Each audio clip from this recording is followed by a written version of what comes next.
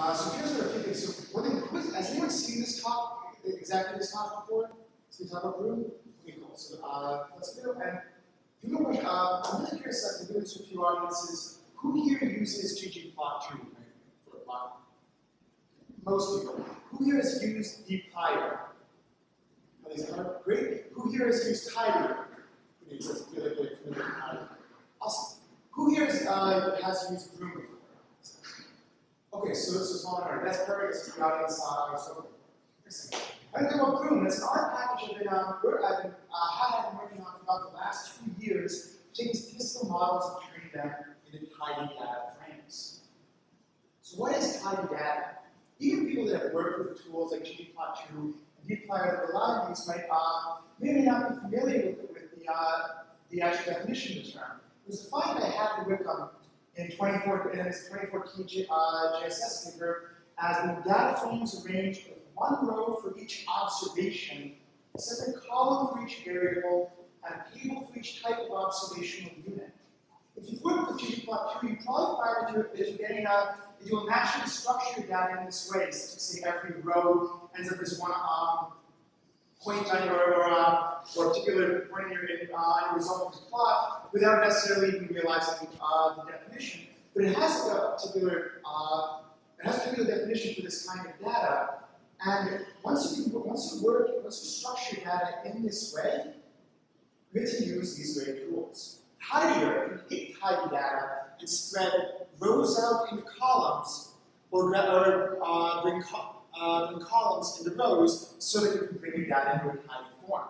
dplyr allows you to select your variables, to filter your observations, or group by and then summarize your observations with ways of manipulating tidy data.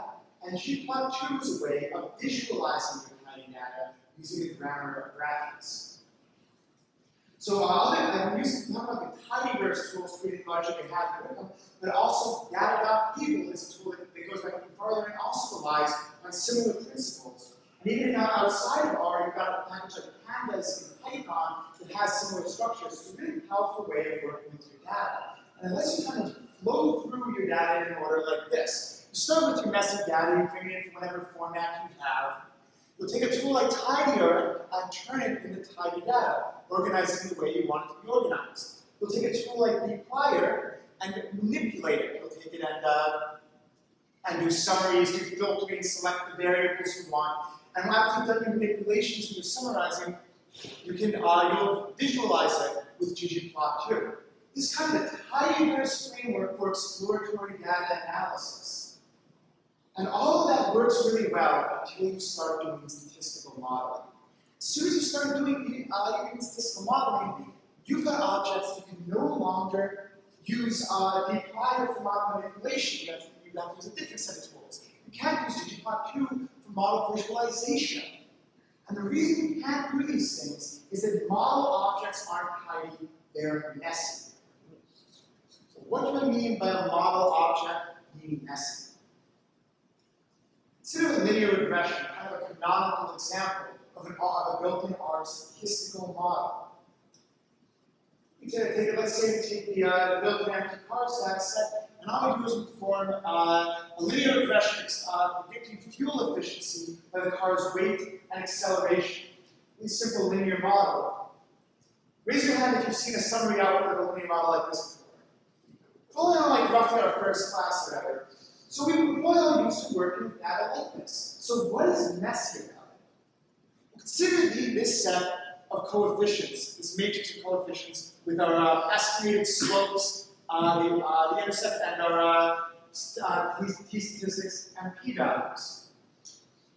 The first problem is that even as to get at this matrix into a data frame, it takes 3 steps. You do a summary on the linear model, you have to grab the coefficients out, and then it's a matrix you can turn into a data frame. So as soon as you want to work with it as a data frame, you've already got 3 functions to call. Once you've done that, you have another problem. You have information stored in your row names. So the intercept, whatever term that we're particularly working with here, is not in columns and row names, which means you can't combine multiple models. R doesn't like duplicated row names in a data frame. Once you've gotten past those issues, we run into column names that are inconvenient. They have spaces in them, they have punctuation in them, and in between different types of models, we end up with different practices. So for example, once you turn this into a data frame, all the punctuation and spaces will get replaced with periods. Another problem you run into, this is a particularly weird one, is sort of information computed in your print method. This is the p-value for the f-test on the entire regression. This value is not stored in the linear model. It is only computed when you print this. So that means you have multiple models who want to compare their f statistic. You have to go through the process of computing it again. So if you're experienced with R, you'll be able to solve each of these. But altogether, they add up to a massive inconvenience when you want to work with your model objects. And the reason we came up with broom is that we realized that these problems aren't the exception, they're the rule. Every model object you run into, you're going to find a case where it takes many steps to extract data with information in row names, inconvenient column names, data that's computer linked. This is always happening to you when you work with models. So the broom graph package gives you methods to do the work for you. Here we see the tidy method from broom, where the form in a linear model gets to a data frame with where it's just one step, not multiple, where the column names are convenient, those can be lowercase, not have spaces or punctuation. And information will always be stored in columns, not row names, which makes it convenient to recombine. So that's what the broom package does. Is you'll take your model objects, turn them into tidy data frames that can be used with the tidy tools like dplyr, tidyr, and gplot. So that's how it'll fit into our general structure. We will use our tidy methods not only before we've done modeling, but after as well. We'll have to do tidy model tidying. We can manipulate our models with dplyr and visualize them with ggplot. Before we go any further, any questions about what I've talked about? Tidy and linear model?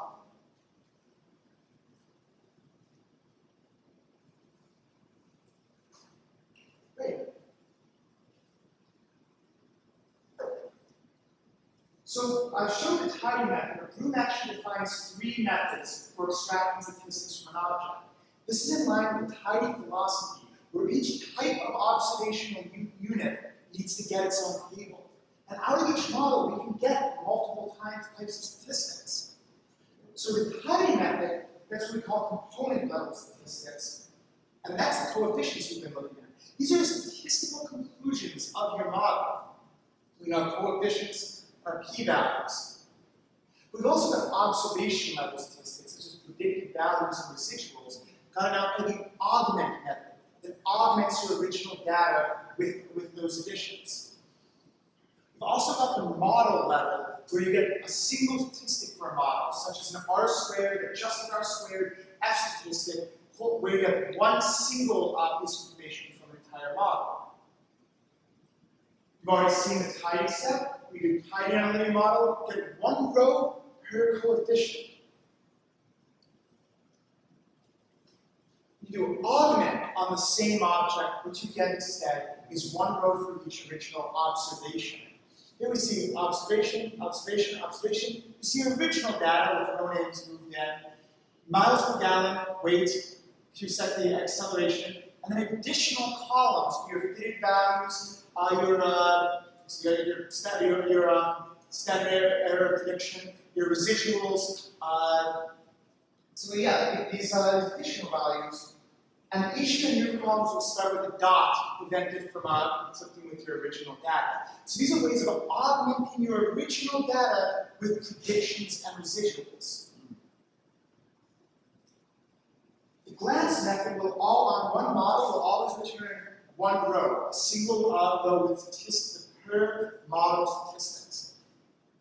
We might not see this as useful. Consider when you start working with multiple models, you'll be able to combine them together and compare these model summary statistics. Your R-squared, adjusted R-squared, the sigma for the residuals, you've got your F statistic p-value, AIC, DIC, deviance, one row for the entire model. So tidy, augment, and glance each collect data from different levels of our model. Any questions about tidy, augment, and glance? Can you just go back to I just want to look at that for just a second. So this area is your original empty cars data, part of it. And these are additional values. You actually have predictions and residuals combined with the original data. Yeah, what happens if your model has, for the residuals, it has like a residual for the model and residual for the response? You have your choice? It's a great question. Augment has a method, so let's say we have GLM.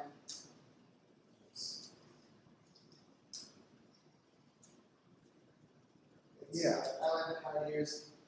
Yes.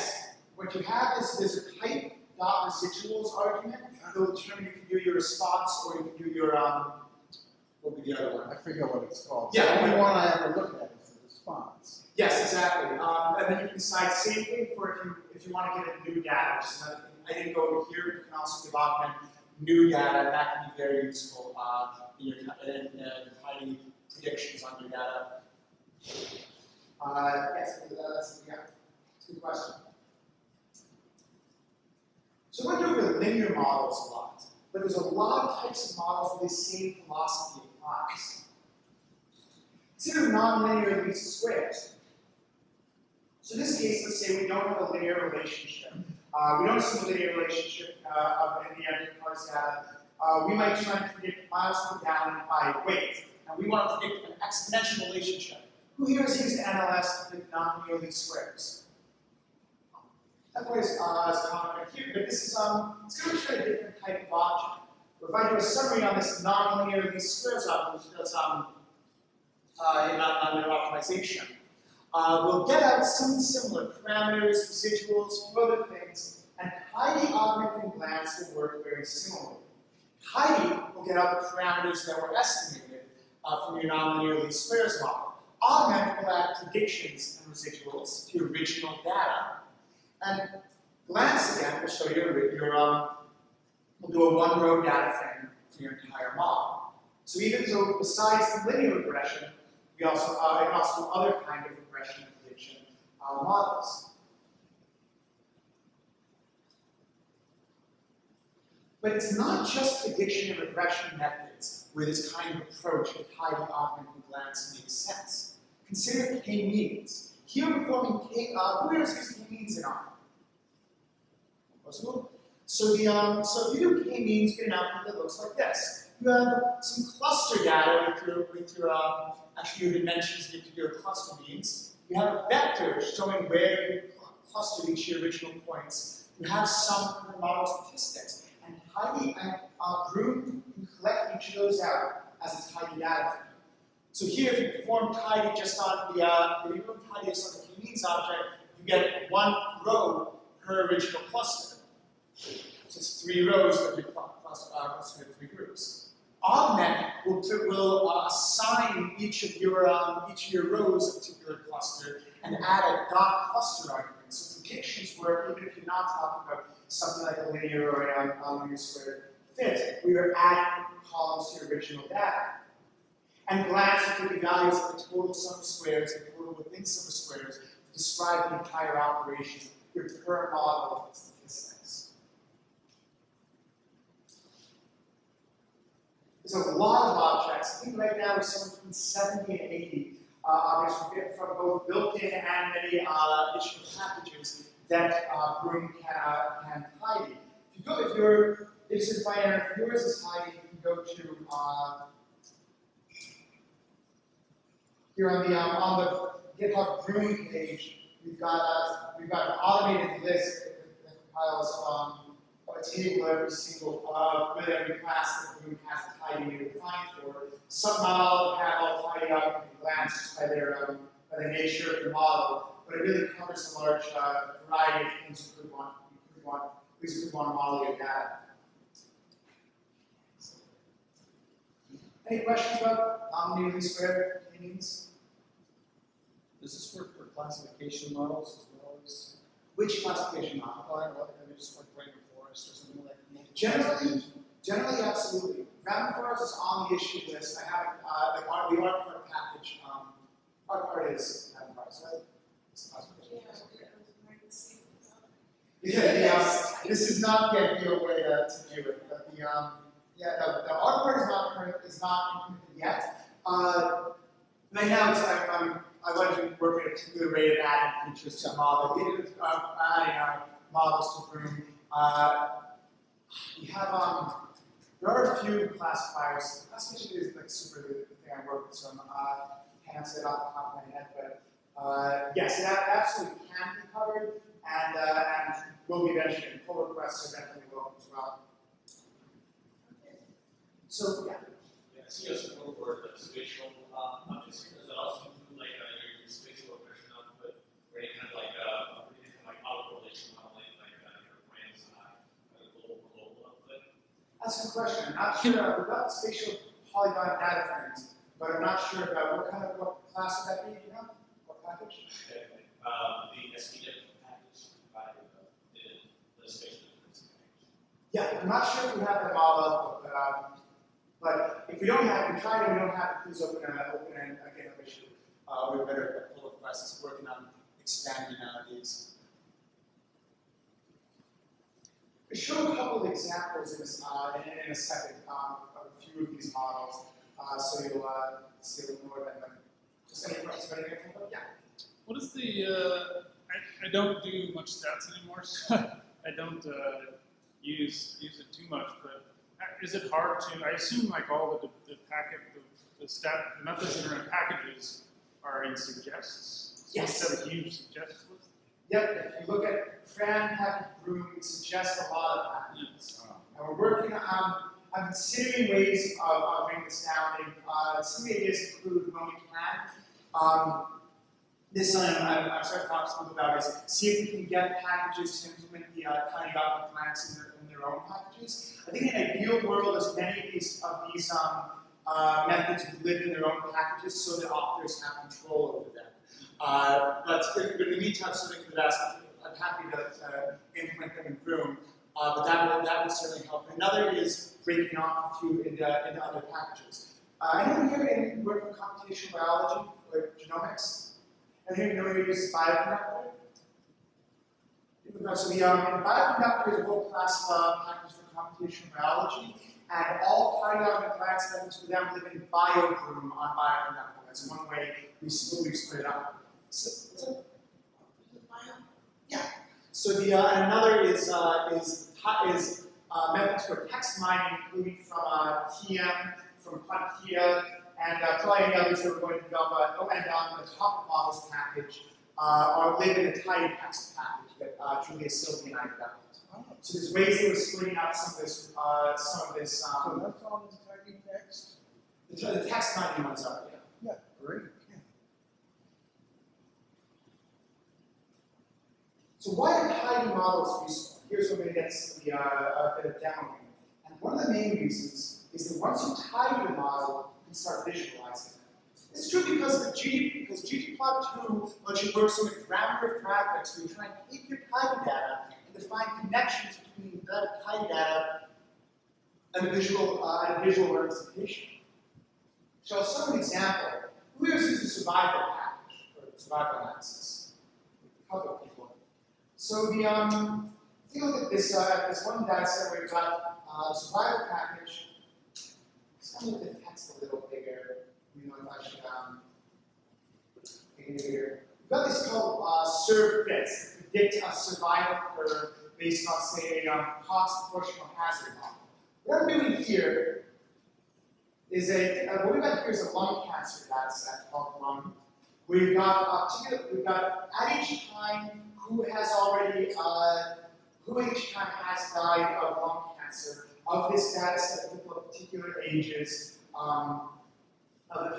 sets at particular time points. The survival package can take this and predict the amount of time of survival based on the age and sex, and you can fit what's called a predicted Kaplan-Meier curve from that.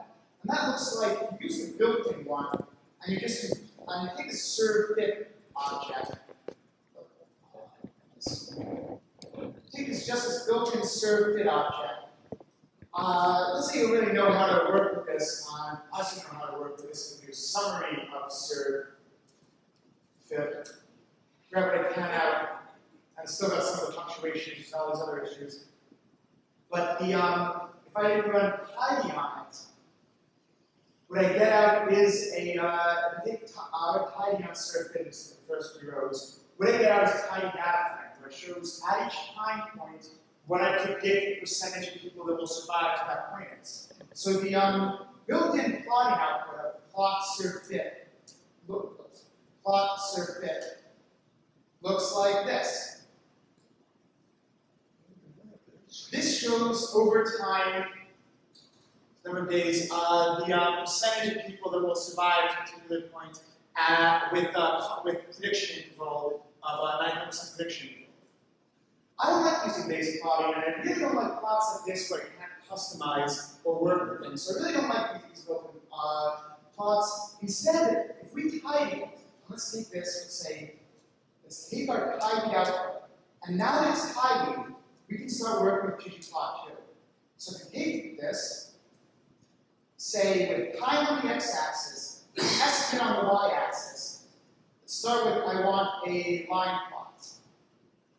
Already I've got percentage of people that will survive at particular time points seen a decrease over time. I really want a confidence interval ribbon here though.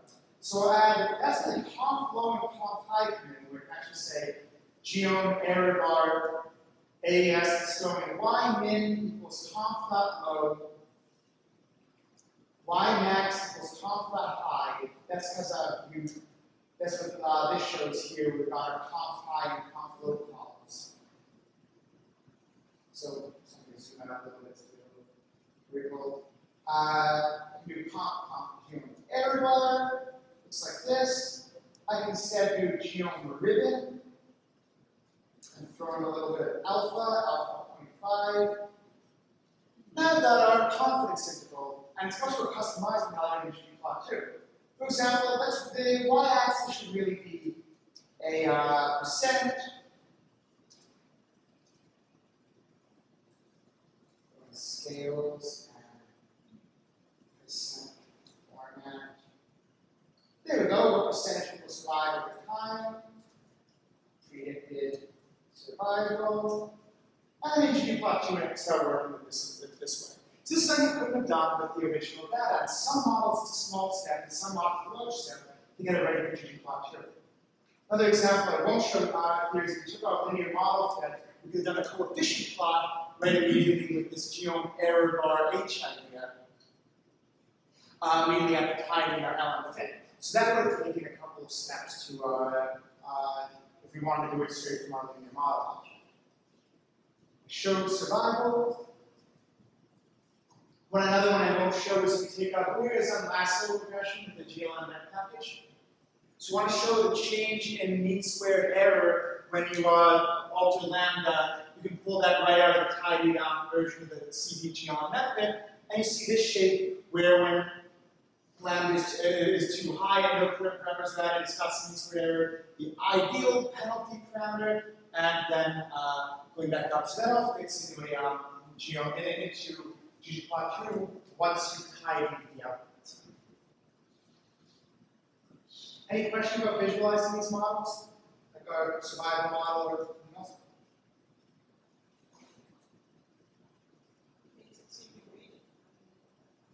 So I'm definitely a bigger fan of, I'm a fan of ggplot 2 over these, but we're really over baseline, but I prefer baseline,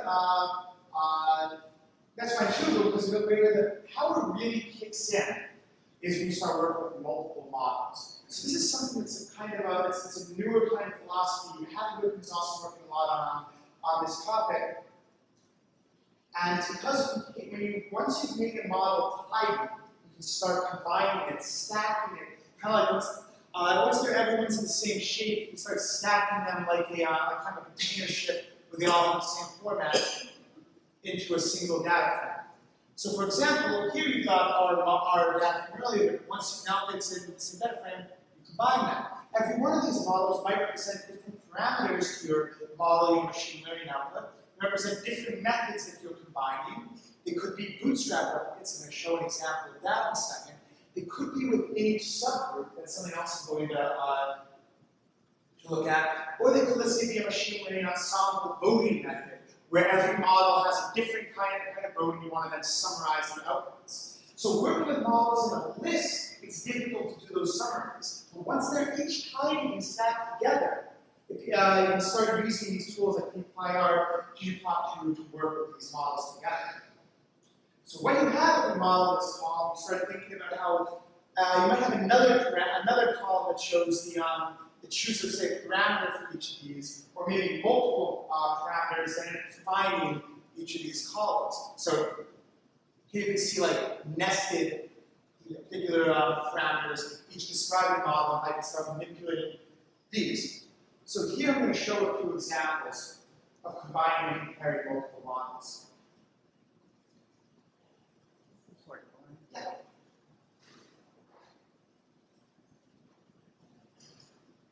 Here's a question. Who here has used the nest and/or unnest functions in tidyr? These are a lot newer than some of the other ones, so this is serving as sort of an introduction to them as well, and they're very powerful when combined with this. Who here has used the pure package for functional programming? So yeah, people that have used tidyr before probably mostly been using like spread and gather. These are a bit newer, and pure is a lot newer than that. So this is sort of an introduction to both of that in combination with broom. So, let's start with subgroup models. We're familiar with the orange data set built into R. These are orange trees. We have 1, 2, 3, 4, 5 orange trees, and it shows their age, I think it's in days, and the circumference, I think it's in centimeters. Days, millimeters. Okay, that makes more sense than around a tree. All right. So we've got this relationship of 1, 2, 3, 4, 5 trees, their age and their circumference. So there's our orange data. If I wanted to, I could do a linear model. What would I predict as the y-axis? If I want to do a linear model to relate age and circumference, which am I probably going to use as the predictor and which is the rest? Circumference. Sorry? Predict circumference based on age. Predict circumference based on age. Yeah. So anyway, let's say we take circumference explained by age, data equals RH. Now I've got my linear model. So we've all seen that, and no surprise. So quick question, for every day, how many millimeters is the average tree grow? 1. 0.1. Okay. So I would take this, I could just tidy this. That can be a little useful if I want a coefficient plot. What's really powerful is when we start doing nested models. What if I want to say, fit a linear regression for each tree, so we can find out for each tree how fast it's growing. The idea of that, start by visualizing it for a second. Take that orange tree, age, circumference, genome point. This is the relationship of general to age circumference. Linear model is a good idea. Say color equals tree. Throw that in. And now we can start to see the relationship between age and circumference and how which tree is growing fastest. Which tree is growing fastest? Everyone yell it out. Purple. 4, exactly, the purple tree. Which tree looks like it's growing slowest? 3, awesome. Yes, you can kind of see the difference. In fact, it looks like they ordered those in that order for us in the data set. So let's try that. Let's try doing a linear regression for each tree. If you're going to do that, let's say you're going to do that. For someone who hasn't used broom yet, think about how you would do that. Normally, you might need to do a loop over each of them. If you're more experienced, you might with things like tools might use either plier, or you might use down table or group or dplyer's group by what you've got to do is, when you're fitting a model for each, you're going to have to tidy that model to recombine them. So to show the way, the way right now that it can be used nested models, it's a combination of tidier and curve. So let's look at orange one more time. But this time,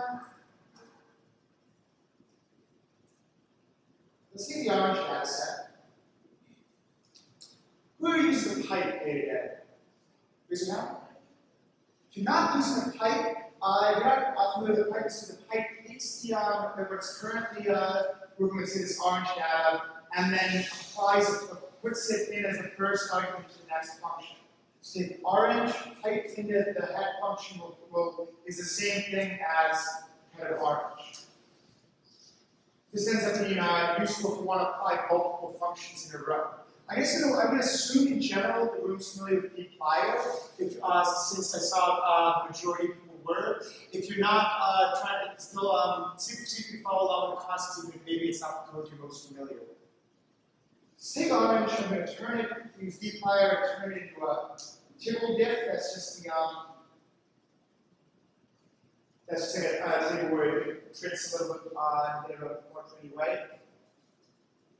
I'm going to use a tidier function called nest. What nest does is we right now got one row for every observation of tree age and circumference. Instead, I want to get one row for every tree and nest the rest in the data frames.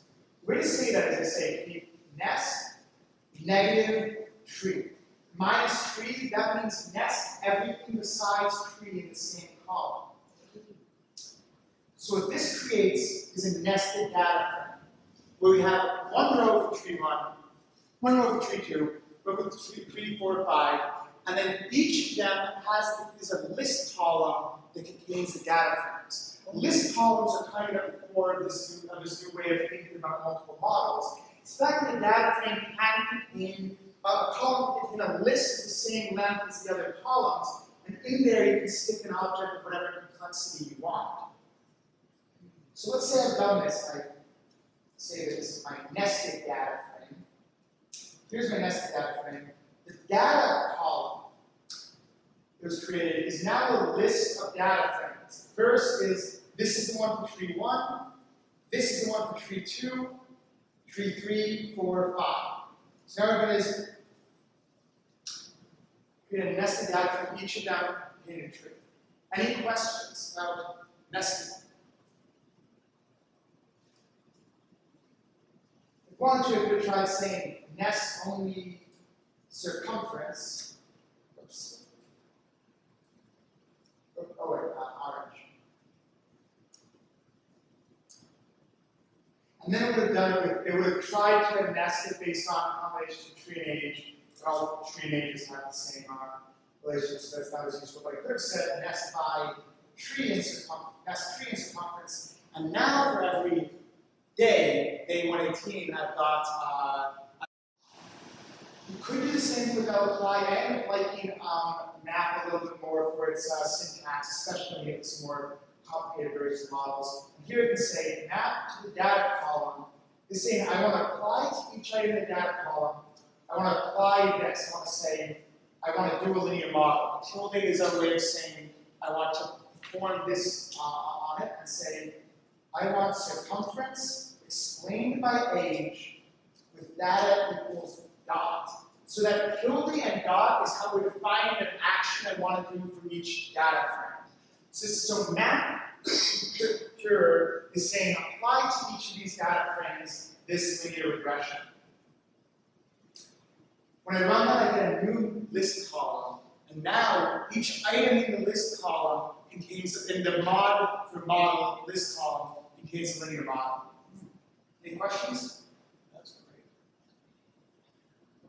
So we did one step, combine the data for each tree. Second step, linear model for each of those sub-data sets. Third step, these linear models, we can't do much with them. We can't say, we can't arrange them by slope or anything like that. It still stores these nested objects. So let's create a tidy version of the coefficients for each. So say coefs equals, we use map again on the data, on the model column, I'm going to map the tidy functions for broom, each of them. And tidy takes each of those and turns it into a data frame of coefficients. So now we had a linear model, we had a first data set for each, we turned a linear model for each, we turned to a coefficients for each. If I just save this, I would look at, here's our nested data. These are our 5 data sets. These, in nested $sign mod, are our 5 models.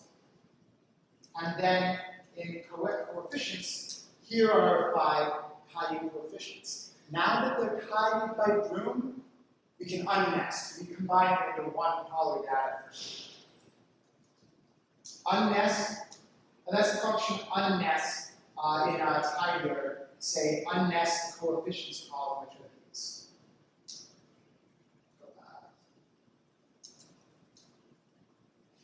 So notice carefully what it did. There were, take out that table tips that are just no longer necessary. There were 4 steps here. Nest, we combine data with each subset. Model, for every data set, we perform a linear regression. Tidy, where for every model, we turn it into its tidy coefficient vector. And then unnest, take those nested data frames and recombine them into a larger data frame. And now here we have data we can actually work with as tidy data. These are the coefficients for our 5 linear models. And at this point, we can work with them in a tidy, in dplyr, and say, I don't care about the intercept terms. I'm going to filter only for the cases where the term is age. And you can do that because now we're in data frame. I want to visualize it. I want to visualize this. Well, let's say add confidence equals true, that tidy set. Now I've got for every one of these indicators. Now I've got a confidence intervals for each, and I can take our coefficients, filter them for term equals age. Now I accept the age terms, and I can say plot them. Say I want estimate by tree point, and I'll say here are my estimates of the slopes for each tree. I want to throw in some error bars, genome error bar H.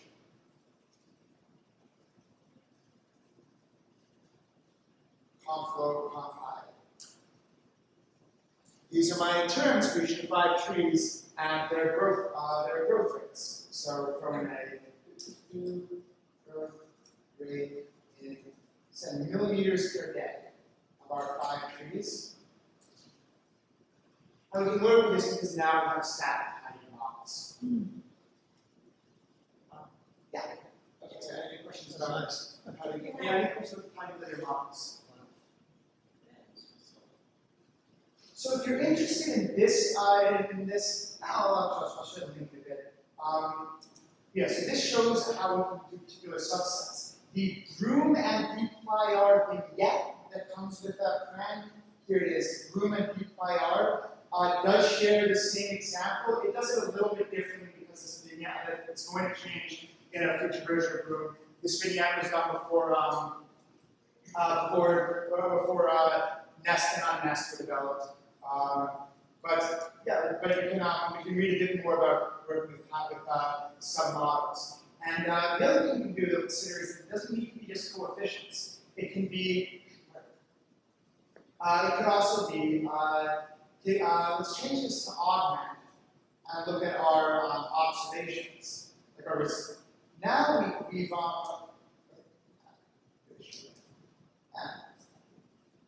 take a look at our. Now we've got. Here's our original data. We've also added predictions and residuals for each individual linear model. So by dividing it up, fitting a linear model, then augmenting it, we were able to, we can look actually at residuals. And this could let us detect, for example, heteroscedasticity within each model. So here I could say, take your observations, that's these. Take your observations, plot time by age by dot residuals, genome point. And now this is plot the linear of the residuals within each fit. I throw in I would say color equals tree. And now we actually notice, now that we're looking at the residual plots within each model, is it doesn't really look like, it does look like there's some effect. Notice at this particular age, everything is below where the linear model would have predicted. So probably so linear fit is probably not appropriate for this data. And even if you had thousands of linear fits you were working with, you could do this kind of analysis to combine across them. If you want to work with glance, this is per model outputs. I could have said, take this data and map glance to it, and annotate an R squared for each to say which models had the highest R squared, which models had the lowest R squared. Yeah. So any questions about submodels and combining multiple models? I'm pretty sure how does it look if you, instead of fitting the same class of model on subsets of the data, you're fitting multiple classes of models to the exact same data and wanting to compare? So say either on the coefficient side, interested in comparing coefficient estimates from linear models to that which you get like variable potencies out of a tree-based model, or say model diagnostics. So I guess it'd be on the glance side of things, but again, the same data set and drastically different model dynamics.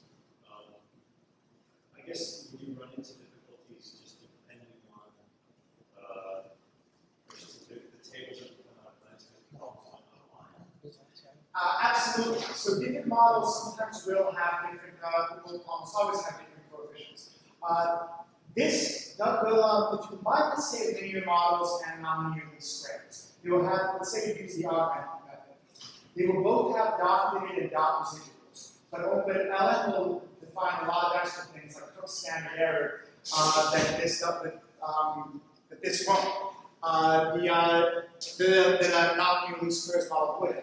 That's okay when it comes to unnest, because unnest will just fill in the missing values with NAs. If they're completely different kinds of models, and one has this kind of parameter and the other has this kind of parameters, it wouldn't be useful to compare them anyway. Yeah.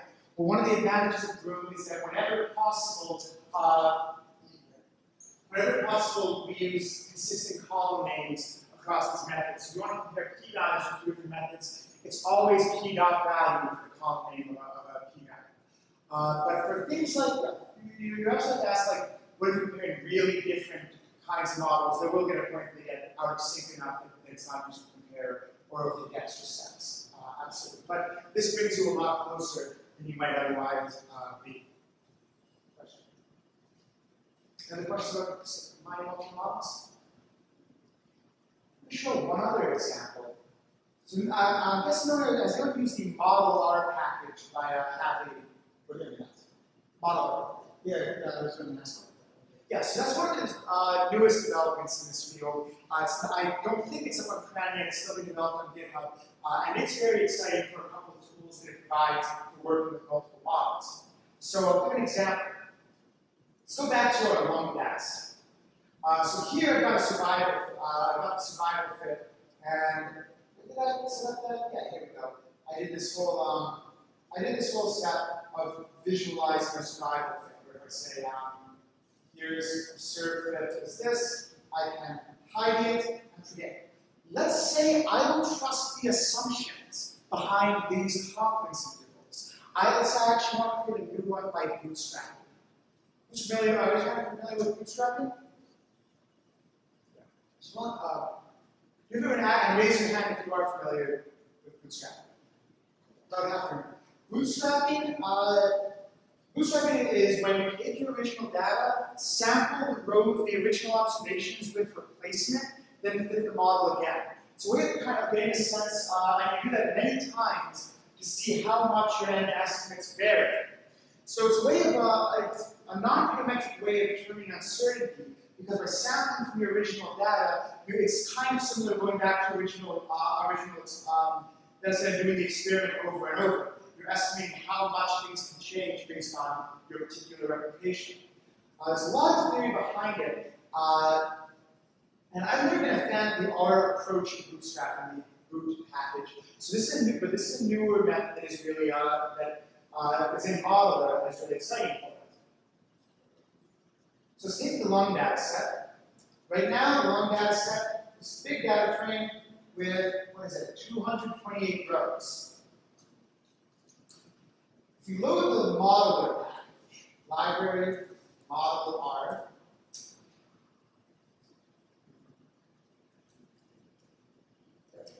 and I do, what I think is I take the lung data set, and I do bootstrap 100 times. So I pipe this just bootstrap of lung and 100 groups. Bootstrap 100. What I get,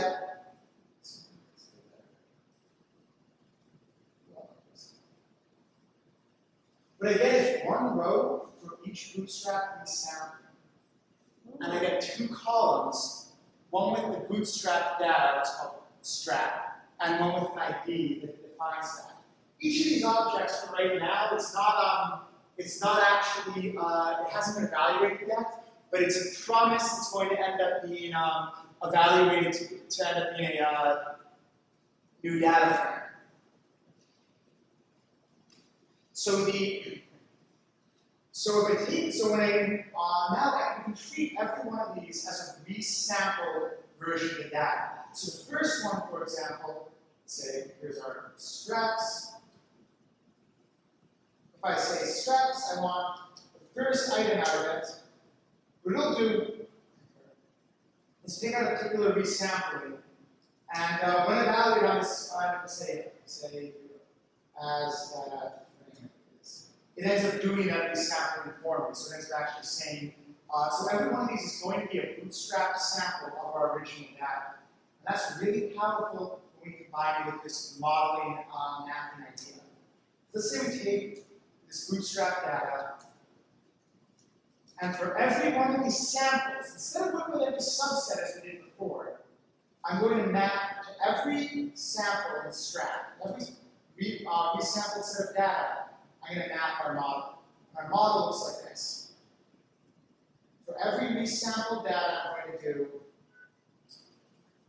replace this with dot. That says for each resample, I'm going to fit a survival, a Cox proportional hazards model, and do my entire fitting on it. So now we have the original data. We've got an idea. We have each of these a bootstrap version of this model. So we're going to run a different bootstrap replica.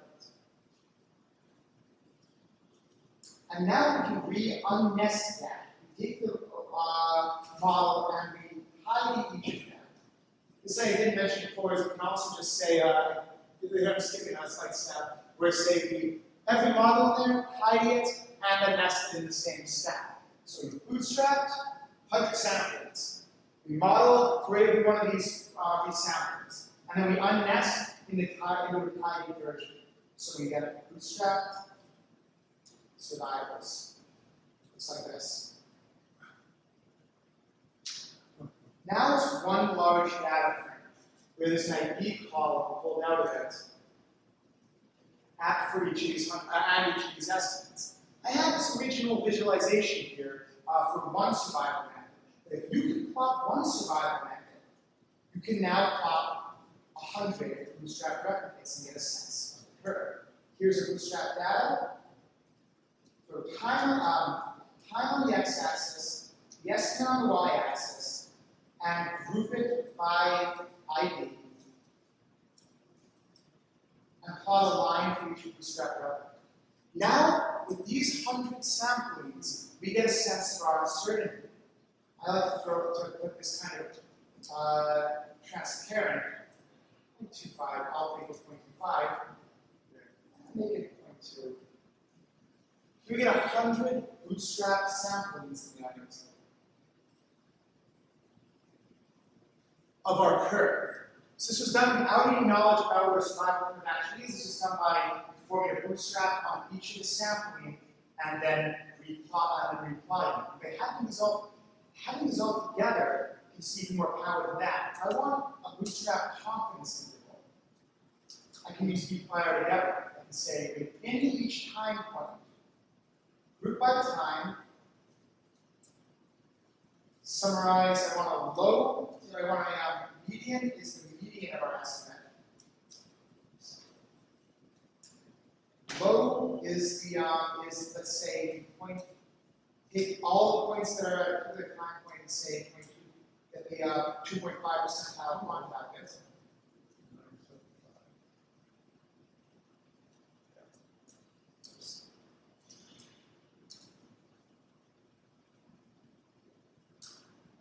This step, I'm actually getting for each time point the median of all our bootstraps and the low and high confidence interval based on the percentile method of our bootstrap elements. So we're going to do all this because we're working with multiple models in a tiny data set. This would be graphed similar to how we graphed earlier. I'll leave that as an exercise for the viewer. Any questions about bootstrap? Now that bootstrap is in Model R. Model R, yeah. There's a bootstrap function in the broom package. It's going to be demoed with the next version because I like the variation in Model R a lot more. The one in the broom package works a little differently. But yeah, this is going to be a particularly powerful way of working with bootstrap elements.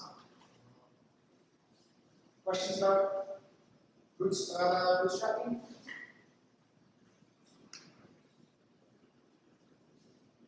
Right. So Are you going to share this code? Yes. Yeah, I'm going to share. Yes, absolutely. I'll put this out along with slides after this. So a couple examples that I showed of this kind of item. This is very similar. I'm just showing here would be you take the combined data for say a non-linear squares here. You can also show your bootstrapping method. One more step, I think this is one of the most interesting, is in simulation. You want varied model parameters in let's say, change it to the parameter instead of working with subsets or bootstrap. Here I'm going to show k-means clustering. I've paired some data for us.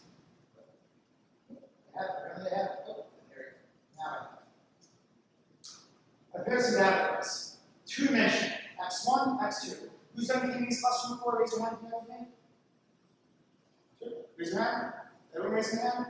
Awesome. All right. K-means clustering is a way of taking our points and dividing them into k groups of Gaussian distributed clusters. So I take this data, I plot it up 2 dimensions. How many clusters do we think this data has? 3. All right, you guys maybe do it, but yes, exactly. I was going to count 1, 2, 3. Counting 1, 2, 3, and everyone says 3 is like, anyway, there's 3 clusters here. How do we, k-means clustering requires you to know that in advance. So I want to explore what k-means would show if we try particular values of k. One k-means clustering will look like this. I've turned the original data into a matrix, M. And if I do k is k-means of M, with k equals 3. Oops. Okay, oh, it's centers. Yeah. So if I say k, then here's what the object looks like. If I want to, and if I try doing two clusters, I get a different outcome. But it's hard for me to visualize what's the difference between each of these. So here's what I do. I would think about doing this in a tidy way. What I'll do is I'll start with 1 row for every value I want to test. Let's say I want k to be from 1 to 9. Number of clusters to be from 1 to 9. So I did a data underscore frame, create a data frame with 9 rows in it, where k goes from 1 to 9. So I did. Now I'm going to use pure again on this guy and say, you take where we say our model is going to be map to our k column, k means of m dot. So this is saying is for every value of k from 1 to 9, I want to perform k means clustering, giving that as the number of centers. So it's going to create 9 k means clusterings. And there they are. Next to each k, we now have the k means object. So far, not so hard. What's really interesting is when we take this and we unnest it.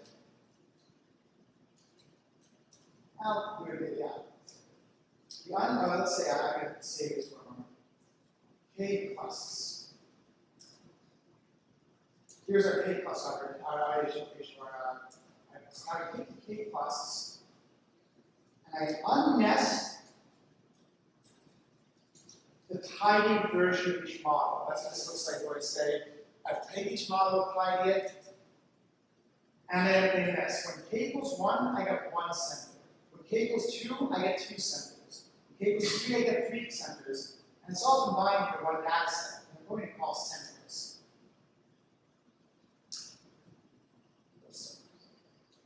Well, we're going to not much to worry about. I take the centers data, and I can visualize it. I can say x1 versus x2. It's going to get with the original data. Color equals cluster. Let's just say color. Genome point. But I need some difference between these 9 variations. I just call facet graph them. That means giving each one of them a subplot. Now what I get are my clusters for each of our 9 clusters. I can see we have 1 cluster, 2, 3, 4. It's a starter block, but it's not much of one. Make one change. We're going to change the shape of it to x's and size of it a bit bigger. These are my clusters. X marks the spot. But centers are not the main point. The main point is what gets classified. So let's take another level where we say points. Which, how do you have your glance? Which gets us the observations and predictions? Augment does, yeah. Augment takes your original data and adds predictions, residuals, parameters like that. So if I unnest the map mod augment,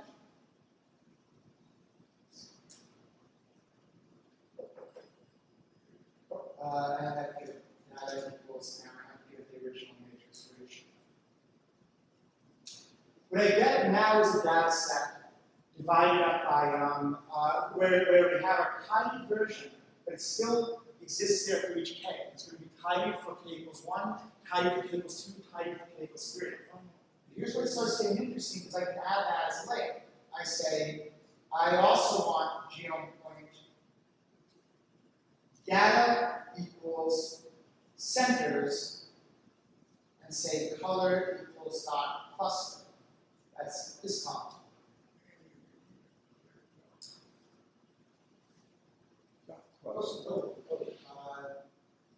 Data equals points. So now what we see is a little bigger. Is we have a k-means visualization for all 9 values of k. We're familiar with k-means clustering, even if we're not, you can kind of see where this kind of cluster will come from. If you want to get everything, and when k equals 1 has to get everything into one cluster, centered in the middle. K equals 2, you're going to combine the 2 clusters into 1. K equals 3, that looks great. K equals 4, notice we're already splitting up the cluster. And if I split up this cluster into 3, it's a 9, it's really just doing whatever it can, so it's really not visualization we want. Yeah, this is what we can do in combining multiple models of different parameters. They can all be visualized with one command, all be compared in that one step, because we're able to combine these levels. This is true even though we're looking at 2 different levels, one the tidy, one the augment. They can be combined there using tidy logic. The last one worth considering is the models level where we say K plus unnest the glance step. So say I want for every one of them let's glance at it. So put in here is a total within sum squares parameter that's computed for each k-means cluster. K-means is one of its parameters that tells you the sum of squares within each of these clusters. And part of the point of clustering is to reduce that at as low as you can. And if you look at what's the relationship of these models between k, the number of clusters, and the total within some squares.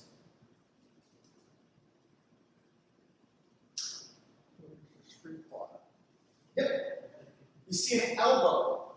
You see it goes when k equals 1, a lot of within some squares. K equals 2, still a lot. 3, and then it goes down by much less. So increasing k will basically always decrease the total within some squares, but where does you get diminishing returns on your return within some squares? So when you have many models combined, the glance step is a great way to summarize across them and compare them. So that's what you can do when you're taking glance. We got a tidy for our centers of each cluster, points for all of our assignments, which add the combination of the tidy and cluster data gets you this kind of visualization. And the glance gets you a way to summarize my model. Any questions? Yeah.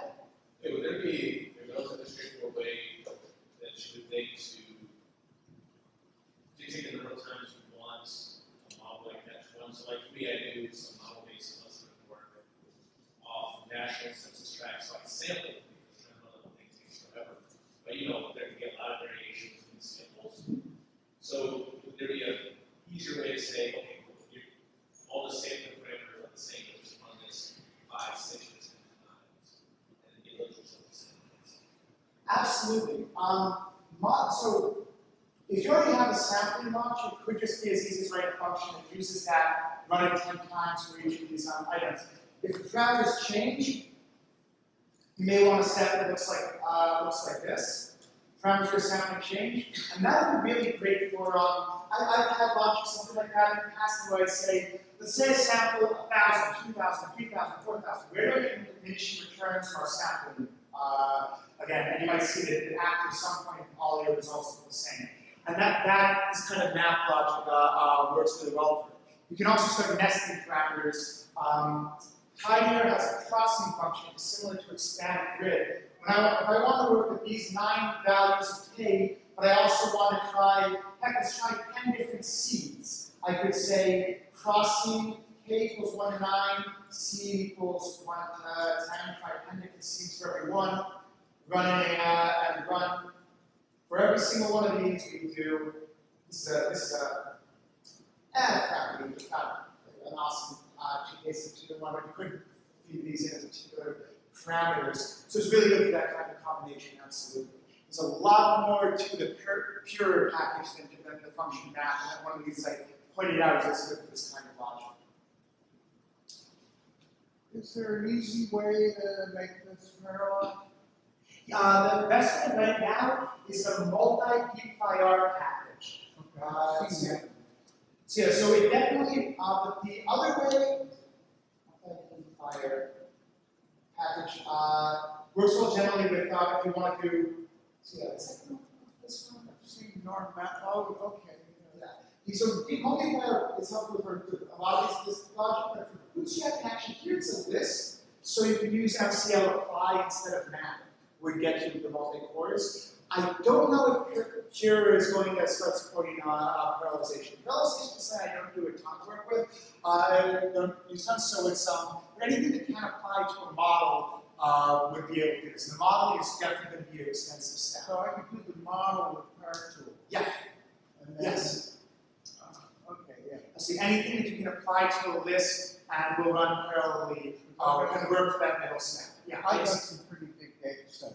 Yeah, absolutely. But yeah, this map step, if you replace it with your parallelized version of list applying of choice, then that would be exactly the step to use mineralization there. And in the end, there's definitely a lot that can be gained with mineralization here because the hiding itself would be easy and a good way for combining them. So just to finish up, and then I'm questions afterwards. Here I should give a full explanation of this particular plot. There's a lot more about many models. I mentioned it's an area that has been interesting and expanding recently. And this book, R for Data Science, is written with Derek Roman, has a whole chapter on working with multiple models. The book, so this r4ds.had, that code on NC, if you Google R for Data Science, you'll probably get to it. And it does go over using the broom package for working with a large number of models. The chapter is still being written, in my understanding, so not all is going to explore, but it really goes into how you can compare multiple models. Here's something that minor data set, comparing multiple residuals, and working with these list columns and nesting. So this is a much more extended version. I think he's still writing the chapter on how you do that. On Broom. So the other things worth reading, worth looking into, would include the vignettes. I briefly mentioned this, but we have one on clean means. There's a manuscript up on the archive now, in peer review at the Art Journal, which goes through theoretical ideas of Broom and really explains them, along with some other case studies that I'll discuss here. And if you've been wondering about your favorite model, it's not going to get my Broom yet. If your model doesn't actually work how you want it to, please do open an issue or pull request on GitHub. So that we have a blog who will suggest the model, and we're going to create an implementation, and we're working on getting as many models as we can into the package. So thank you to everyone who contributed to the Broom package and paper and Steve. Thank you.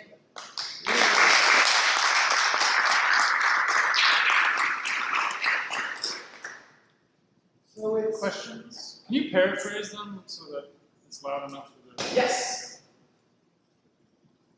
So, what kind of effort is needed to bring another model into the collection that's to be handled by? Well, so list of conventions, it's a great question. The question is, what is needed to add a model to the list of models of Broom types? The first and I think the hardest part is deciding what the tidy output should look like, and that often happens on a GitHub issue. I've developed a bit of writing the majority of models that are currently in Broom. I developed some intuition, kind of internalized data of how some of these models should look. But I do have some list of conventions for how, for these, if you read these, it can be kind of worth knowing here's what some coefficients should look like. Sometimes it's very straightforward. Sometimes you'll run a summary in the model and you say, oh, these are the parameters that we're going to return by tidy. It has residuals that are returned by augment, and a few statistics overall returned by glance. In other cases, such as mixed models, it takes a lot of thought about what it should return. Sometimes there are a few tidy models, and they specify which. So in those cases, it's a good idea to open an issue, and you and me and some of the other people involved in package development can discuss that. But if someone here, if you have a model that you think, oh, I know exactly how this coefficient would look, I'd say pull requests do have a considerably higher and faster success rate data on Broom than issues. We have a lot of people requesting things, and they keep and I sometimes fall behind on them. But pull requests, I really do my best to take a look at promptly and figure out how we can join that. So it usually would involve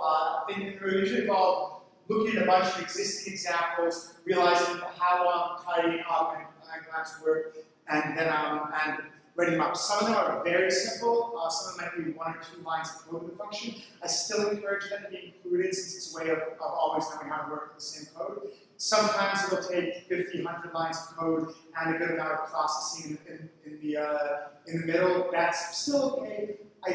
Last thing, a piece of advice I give is I encourage people not to bring too many opinions outside of the model itself to it. So for example, not to compute things the package doesn't compute. So if it's a frequentist method saying, oh, here's the basic interpretation, I'll add a few more parameters for it, and a lot of stuff. So I really like to just take the information that the package has developed and turn it and change the format of it. Any questions? Yeah. You struggle maintaining a package with so many dependencies, and what sort of testing do you do to avoid like regressions? Right now, all the testing is done in a typical way. Does anyone here work with Carrot?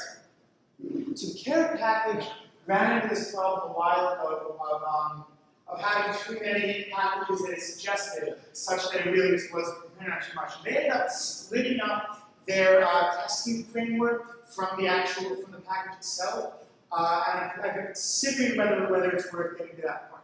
Right now, it does take a while to go through on suggestions. For example, we're on when Travis does the checking, it has to install all these packages. I think it has a way of right now. There's a way of caching these packages that is open shortly from Jim Hester about that. I need to get to, but that does make it more difficult. In truth, the test coverage of Broom is only something like 27%. It could be a lot better.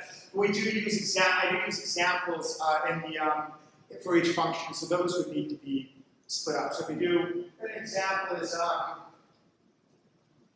if you do GLM net tidiers from Lasso, it looks like this, and we'll have some examples. And here we go to say if you have a GLM net package, then do all these steps and create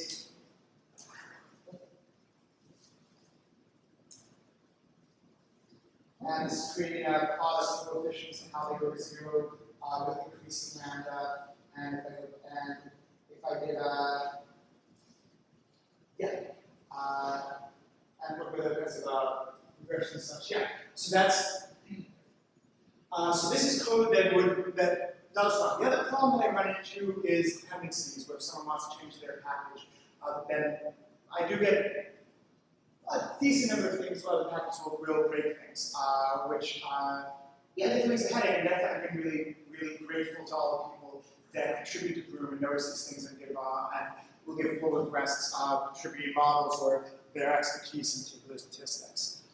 So I always really, really love it when other people get involved in these kinds of issues and discussions. That's why it makes sense to export the Broom functionality to the package. Yes, so that's definitely why I was saying I want to. I'm hoping that other people can add Broom to their particular method. So an example is Ben Bolger, who maintains LME4, has been involved in a lot of Broom discussions on how the tidied outputs of mixed effects models should look.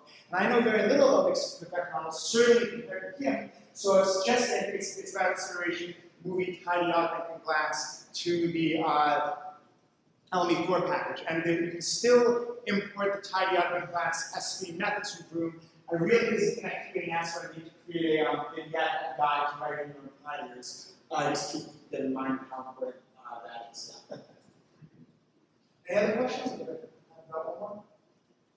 So it seems like some of the columns for the tidy output might apply well to one set of models and not so well to other models. I have in mind a particular running for us, which aren't really explicable in terms of the kind of parameters that work okay for your models or things like that. So it seems like there would be you could devise some set of columns that are applicable, but it's not really the same as the others, and you just have to live with that as a user, or is there any way to reconcile that? Well, the tidied output, so the question is, what if a model like rpart, whose tidied version has no real relationship to a linear model or another kind of regression model? So the answer is that's true at the component level, but then in practice, you wouldn't want to compare those two anyway. You wouldn't put on the same plot the structure of a linear model versus rpart. But what you might compare is the predicted values, the categories. And that, they will have a similar augment output. So if you have to say, I predicted this with a logistic model out of GLM. I predicted this one, these categories with that. This classification, I used a random forest. So the structure of the model is very different. And as a result, the tidy output, the component level summary, will be different, can't really be combined.